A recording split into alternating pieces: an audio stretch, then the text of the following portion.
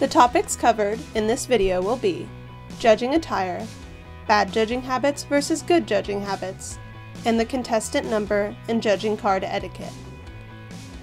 Bad judging attire. Here is an example of what not to wear to a judging contest.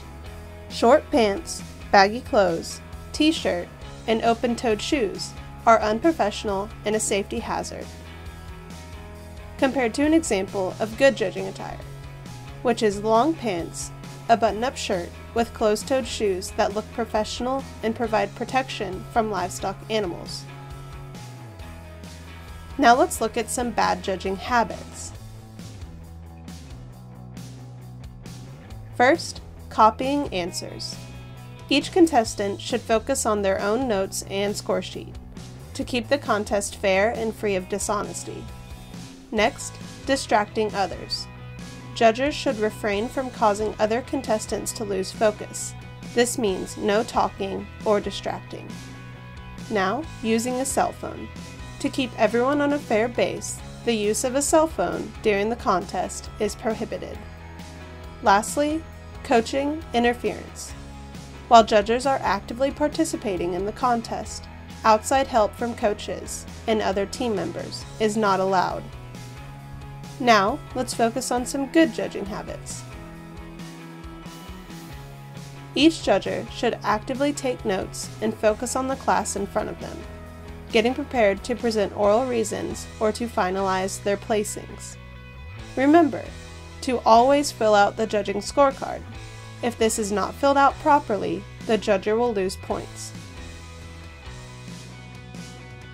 While inside the arena, it is up to the judger to keep track of their clipboard, notes, and judging cards. If lost or torn, see an official for help. When walking into the arena, keep good distance between your fellow contestants. Keeping a distance will prevent cheating. Also, there should be no talking or laughing going on between contestants. You should walk in quietly and prepare to begin judging. When you get to the designated area to judge, keep your backs to the horses until what we call time in. You'll be allowed to turn around once the class begins or once time is in. You're allowed to move around the arena to get better views of the horses, but make sure to not cross over the cone line. Once an official asks for a close inspection and it is your turn, you will be allowed to cross the cone line and inspect the horse. Always stay a safe distance away from the horse. Contestant number and judging card etiquette. As a judger, you will receive multiple judging cards. Make sure to keep track of all the cards to gain as many points as possible. If a card is dropped or lost and goes unnoticed, points will be lost for that judger. When handing in the judging cards after a class, be sure to only hand in the card that has the placings for the class just judged. Do not hand in multiple cards at one time.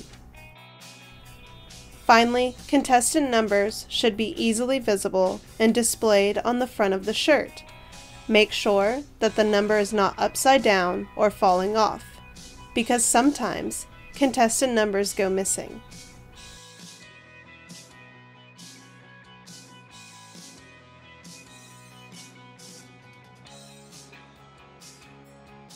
Thank you for watching. Be sure to check out our other livestock and horse judging videos at the Alabama Cooperative Extension YouTube channel.